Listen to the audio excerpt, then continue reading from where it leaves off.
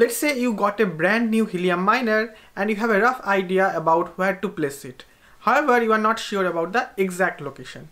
In this video, we'll discuss how to figure out the best location for your new helium miner so that its transmit scale is maximized and you can earn more with your helium hotspot. We'll consider 4 different situations: a remote area where there are not many hotspots around, a mildly populated area, an area with moderate number of helium hotspots, and finally an extremely crowded area. Hey folks, this is Roy and welcome back to my channel Eigentech. In this video, we are going to talk about placement of a new single helium miner. If you want to improve transmit scale of an existing helium miner, you should check out this video and you will find the link in the description. So let us go to the Helium Explorer and pick a random location. So we'll first select a remote area where there are not many hotspots around. So for example, let's say somewhere here. You can see that there are no hexes highlighted in this area. So I'll just go in here, and it's better to actually turn on this transmit scale here so that you will know that what is the you will get a rough idea of the transmit scale of the helium hotspots around that location. So we'll do zoom in here. You can see that there are a few hotspots here and those are green, saying that the transmit scale must be 1 here. So if you select one of the hexes, it will show you, you can see that this particular hotspot has a transmit scale of 1. So let's say we want to place our new hotspot somewhere here. So it's highly likely that it will also have a transmit scale of 1. But to make sure, we can always go to hotspotty. So the link is app.hotspotty.net, and then you can zoom in to the location where you want to place your helium hotspot. Now to add your helium hotspot or simulate the effect of your helium hotspot, you go to this icon, which is location, and you can add your helium hotspot by saying just drop a pin, and you just drag the map around, and then let's say this is the location, and you confirm, and you have to give it a name. I'll just give it a name test1 and save. So this hotspot has now appeared here. So you can see I have a new hotspot which says test1. Now if you click on test1, and it will show you more details. So if you go here, reward scaling, it will show you more details. So you can see it has excellent transmit scale, which is equal to 1, and you can see everything is green here. All the resolutions starting from 10 up to 4 have a transmit scale of 1, so that product is also 1. So this is a very good location in terms of transmit scale. However, in practice, you always like to place your helium hotspot close to other hotspots so that your transmit scale is 1 and you can still witness each other so that you can earn HNTs. Now there could be some situations where you are unlucky and your transmit scale is still not 1 even though there are not many hotspots around. I have already found one such example, this particular one. So let's go to its location, and if we zoom in here, you'll see there are not really many hotspots around in this area. And however, the transmit, if you go to this reward scaling, it will show you that the transmit scale is 0.70 and not 1. So if you scroll down, you will see that the problem is in the resolution 4 hex, and all the other child resolutions have transmit scale of 1, but this big resolution 4 hex has a transmit scale of 0.7.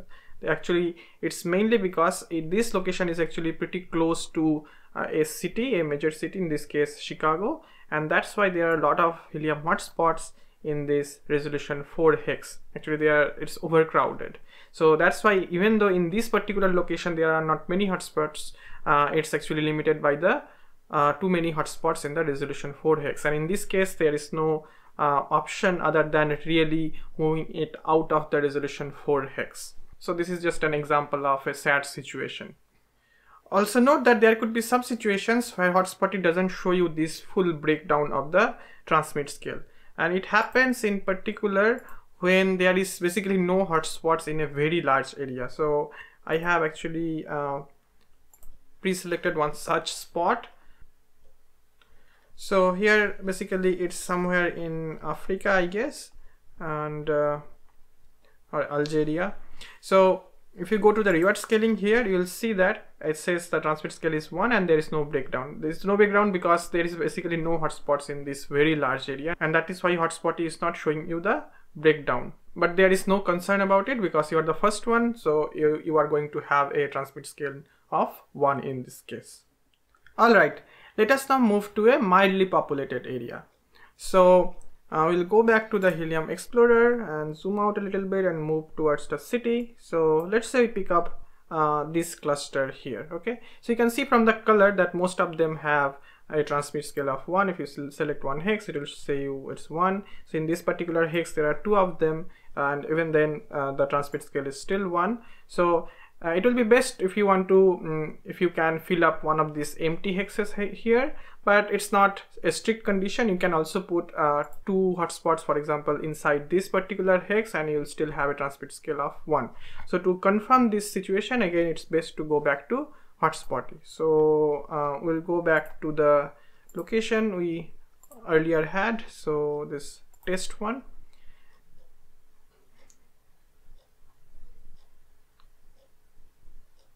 Then we zoom out and try to move to that new location. So I believe this was this particular cluster.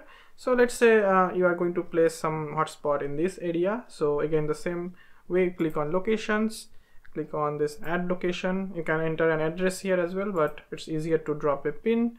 So drop a pin and confirm and give it a name, let's say test2, and save. So you can see it has appeared here. If you click on test2 now, so and scroll down, click on reward scaling, it will show you that the transmit scale is 1. So everything is 1 here, so there is no problem with that. If you like to move it around, you can also do that. So you can go down and click on edit placement, and then you can move this marker around and select your new location. It will also show you what is the distance from the original location, and you can click on confirm. It will save the information and show you the updated transmit scale. But you can see that now the transmit scale has become smaller because it's actually closer to maybe one of the hotspots, and that's why it has happening. Probably hotspot has a bug, that's why it's not showing it right here. So it's best to not move the location and assert a new location. So let's check this location once again. So what we'll do here, we'll actually delete this location and add a fresh location. Okay, so let's try to move one very close to here. Okay, so we'll add a location, drop a pin, and take it let's say somewhere in between these two. Confirm, give it a name, test2, save it, and it's showing you it's yellow. So transmit scale is 0.5, and now you can see there is a problem here. So it's saying that resolution 9 has 1 too many. So remember that you can never place 2 helium hotspot in the single resolution 10. It will always bring the transmit scale down. You can have a situation where you can have more than 1 helium hotspot in the resolution 8 hex. So a resolution 8 hex can actually have up to 4 helium hotspot without the transmit scale being scaled down. Okay, so the point is that you have your new hotspot somewhere here, and there is an existing hotspot here, and that's why it's not showing up the new hotspot. They're probably trying to fix this bug, but basically the point is there are now 2 hotspots which are very close to each other, and that's why this transmit scale is 0.5. So basically it will not be a good location to place, so you have to move it slightly away so that you don't get a 0.5 transmit scale. It should be further outside. Also note that all these locations should be asserted within roughly within 100 meters of your actual physical location. Okay, otherwise the chances of getting invalid witnesses will increase. So the next example will be a moderately crowded area. For that, again we will go back to the Explorer and move closer to the city. So this color is good. Actually it gives you a rough idea about the average transmit scale in some particular area. You can see these areas are good, because it has green, but these are yellowish orange, which means it will have in general a bad transmit scale. So let's pick up a random location here. So let's see this area. Okay, this one, you can see that it has a single hotspot and it has 0.66 transmit scale. So let's see, if I place one hotspot around it, what happens. Okay, so it's better to then copy this name. So long tiger, so I'll go here and type the name of the hotspot.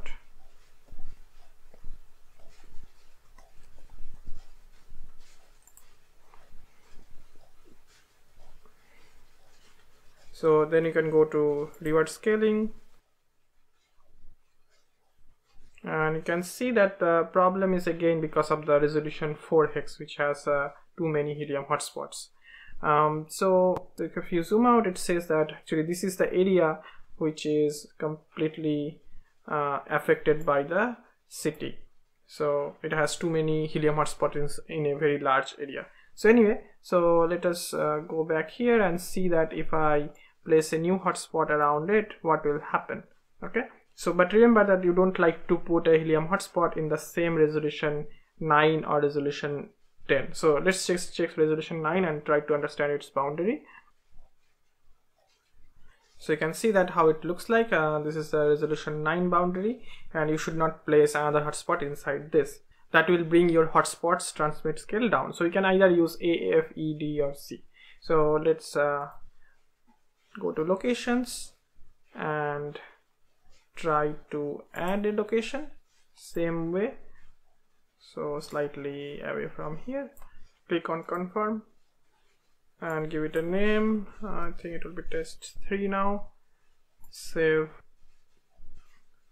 And so, well, okay, you can see it's yellow. So the color is coming because of the mediocre transmit scale, because it's coming because of the resolution 4 problem. So it's fine otherwise, but you cannot fix this resolution 4 problem. So if you go back to resolution 9, you will see that the location should be fine.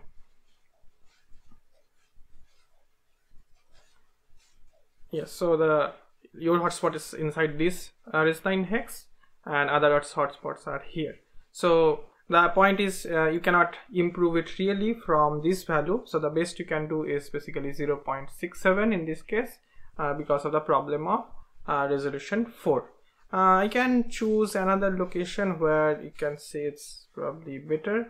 So let's see another crowded area somewhere here. Okay, this is also pretty crowded area. So you add your new helium hotspot to the expected location and confirm, test 4, save. So this is green, so that means it will be fine in this case. Okay, so transmit scale will be all fine. So basically the idea is you first have a rough guess of where your helium hotspot will be, and then you try to simulate this using the hotspotty.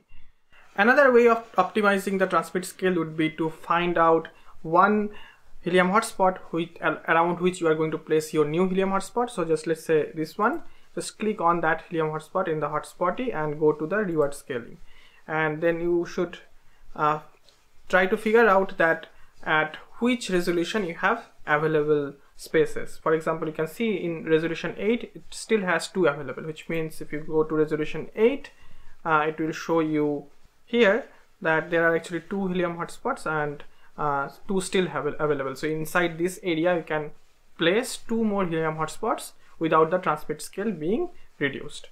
So that is another way of checking it.